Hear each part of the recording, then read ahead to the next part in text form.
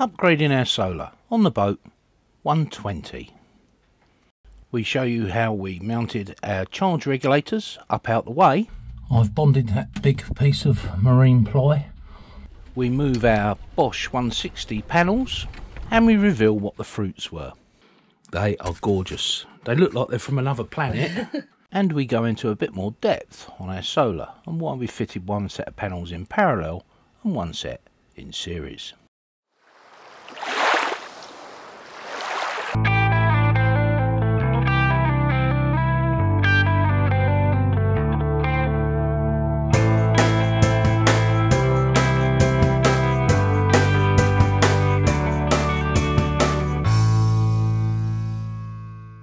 Sorry, 205 watts each.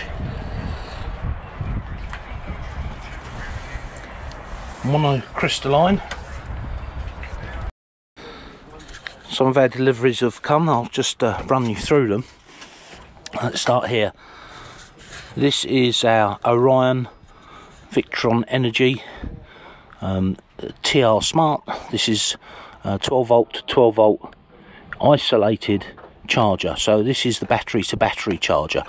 So the input there will come from one of our AGMs and the output will go to the lithium. That can be set by Bluetooth connection on the phone. Then we have our 2 bus bars so that we can keep our cables the right length from the lithium. So all the cables have to be the same length. BMv 712. This is our smart Victron Energy battery monitoring system. That's Bluetooth as well. This one can monitor lithium, our old one can't. Then we've got 2 smart solar controllers. This one is the old one, which I was using on the panels, on the Bosch panels before. This one is a new one, and I've just labelled them up so that I can identify which one is which. And as I said before, I'm using 2 separate on the panels rather than 1, and the reason I'm doing that is that if I have a panel failure or one of these fails, I'm still able to charge my lithium from the other circuit. So a few more bits to come yet. We've got our main fuses to come, which will go in line with the bus bar, and then I can start stripping things out. An immediate job is to take a piece of timber and epoxy that in below this coaming where these controllers will be dry, up out the way inside the lazarette. There won't be any issues with them getting knocked or bashed or whatever. So I'm just going to find a piece of ply. The piece that I've got is too small, so I need to find another piece, and I think I've got some in the lazarette which will do. So that's the next job. So tucked in the lazarette, I've bonded that big piece of marine ply onto the inside coaming, so our winches are up there above. And it's been bonded with thickened epoxy, and the 2 controllers are now in position. And I won't start wiring them yet because I want to start from the panels down. And we'll just put the cables in the bottom here, make some nice tidy joints, what have you. Bob's your uncle, Fanny's your aunt.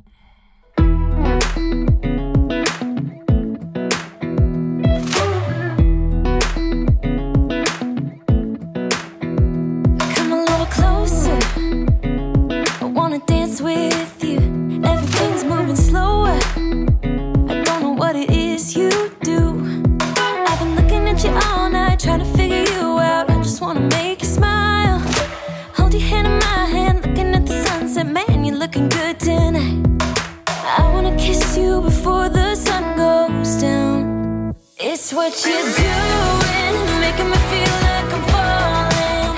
And when you're moving, I can hear my calling. There's no one else here that I see but you.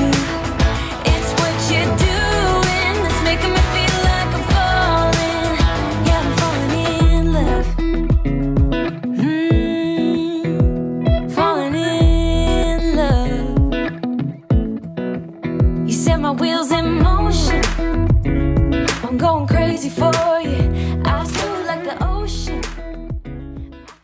As usual, I'd done a 3D model just to make sure that the panels would fit and that alignment was okay. It all worked out. All of the stainless has now been polished, taken off and polished. There's a couple of little stains we can't get out here. I'll have another go at them tomorrow. But the old panels, the two 160s, have now been flipped 90 degrees. And they're perpendicular to the frame. There's 4 inches of clearance on the back of the boom.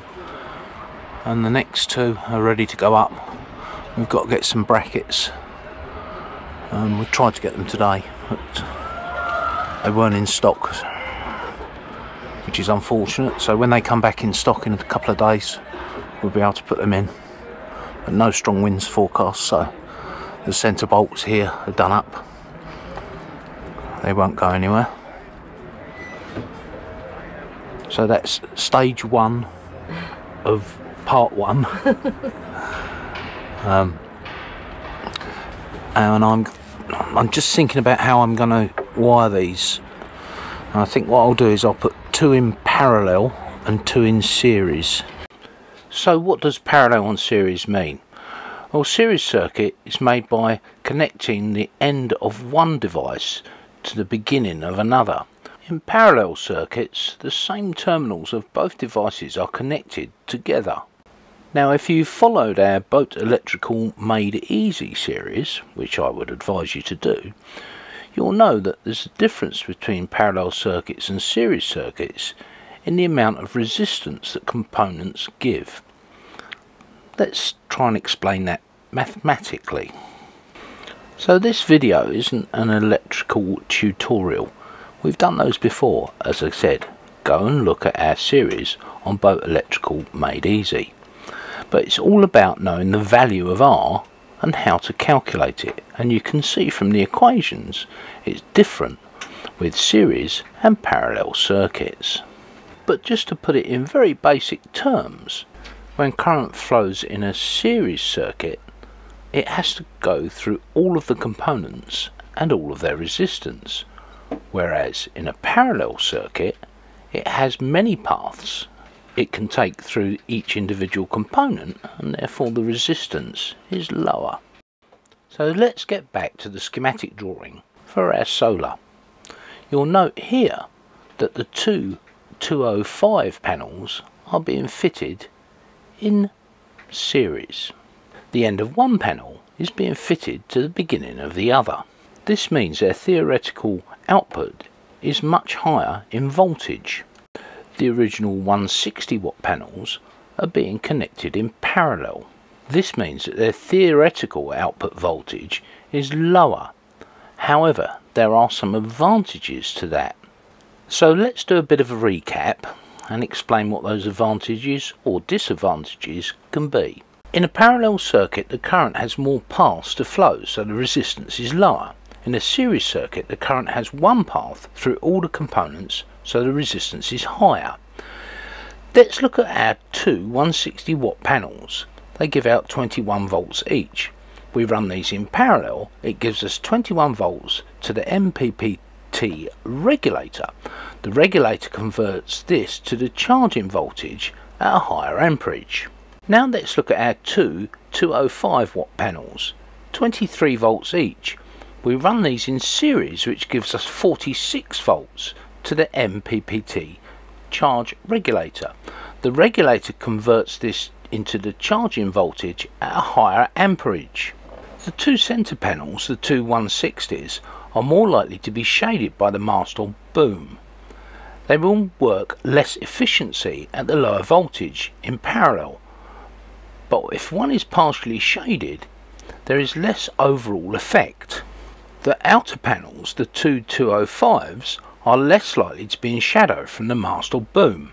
They will work more efficiently in series at a higher voltage, but if one is partially shaded, there is more overall effect.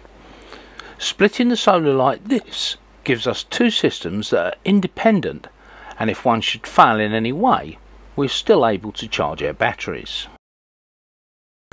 Solar panels in series will give you a higher voltage, allowing your MPPT charger to work more efficiently. However, solar panels in parallel will give you a higher amperage, and this may be an advantage if there is shading over the panels. Right, there we go, MPTs are now live from the solar. Put these conduits in. The sticky pads I've got to hold the conduits up have lost their stick for some reason, so I can't get these conduits to go up. I'm going to have to go and find some new ones from somewhere. They are about 10 years old, so I guess the goo on them's done. But once these are all pushed up tight, it will protect the cables. They don't really need the conduit, it just makes it tidier. The cables are all double insulated, so.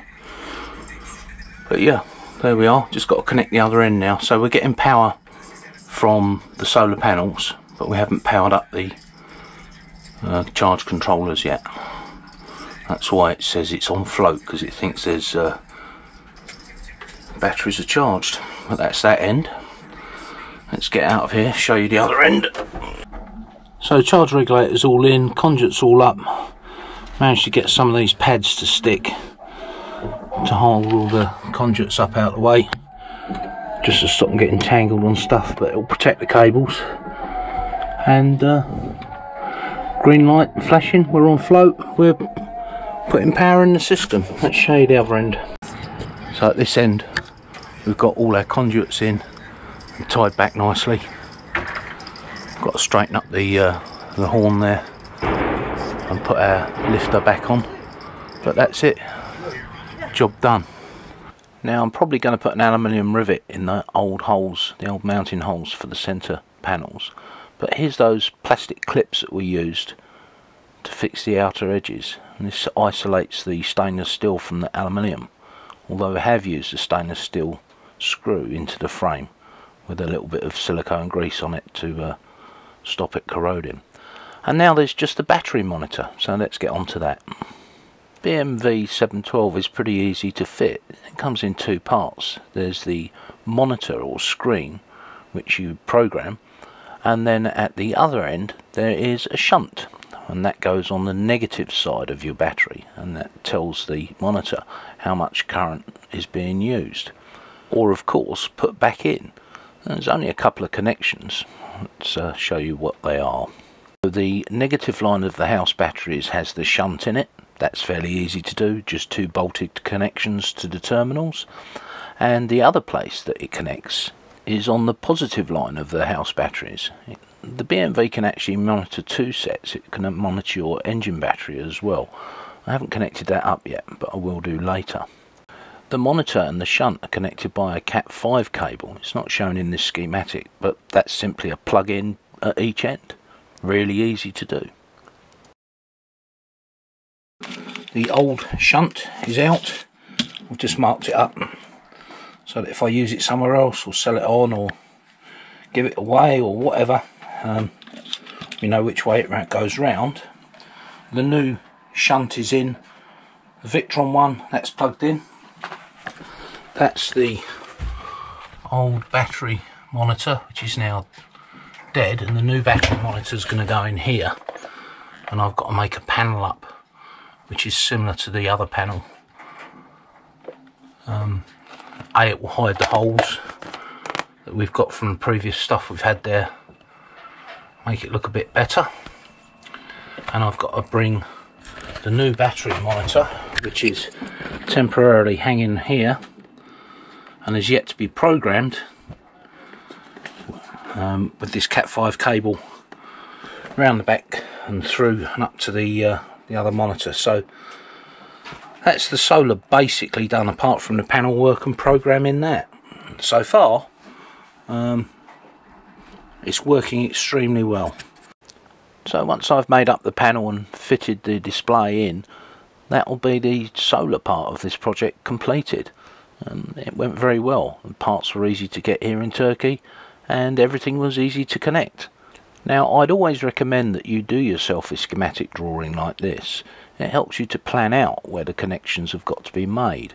It doesn't necessarily show where components are in relation to one another. For example, our solar chargers are next to one another, not at the top and bottom of the boat as shown on the schematic, but that's the point. It allows you to plan things out. Now, boat electrical doesn't need to be complicated. In fact, the simpler the better, and that's why we did this series of videos and put them in a playlist. Boat electrical made easy. It starts with the very basics, and by the time you get to the end you'll be drawing your own circuit diagrams and understanding how all your stuff works and how to fix it. Pop over and take a look at it. There's a link in the description. And now, the bit you've all been waiting for. What a lovely pair. Oh, dragon fruit. Well, they're not pears, they're dragon fruit, Dragon yeah. fruit. And they are gorgeous, aren't Yeah, they? they are. So stick them in the fridge, cut them in half and then eat them. They are gorgeous. They look like they're from another planet. But they are absolutely lovely. We make these videos for you guys. For your entertainment. For your interests. So that hopefully you don't make the mistakes that we've made. And believe me, we've made a few.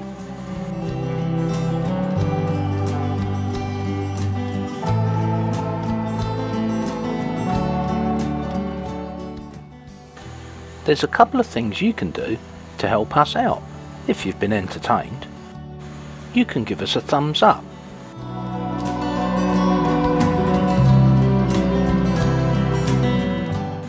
You can tell us in the comments. We love reading your comments. You can subscribe. You could even buy us a beer.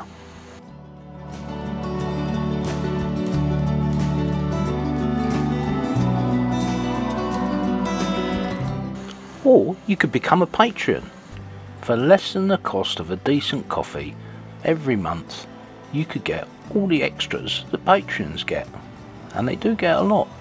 Why not pop over to Patreon and take a look? We'd love to have you on the crew. Thanks for watching, guys. Don't forget, sail safe.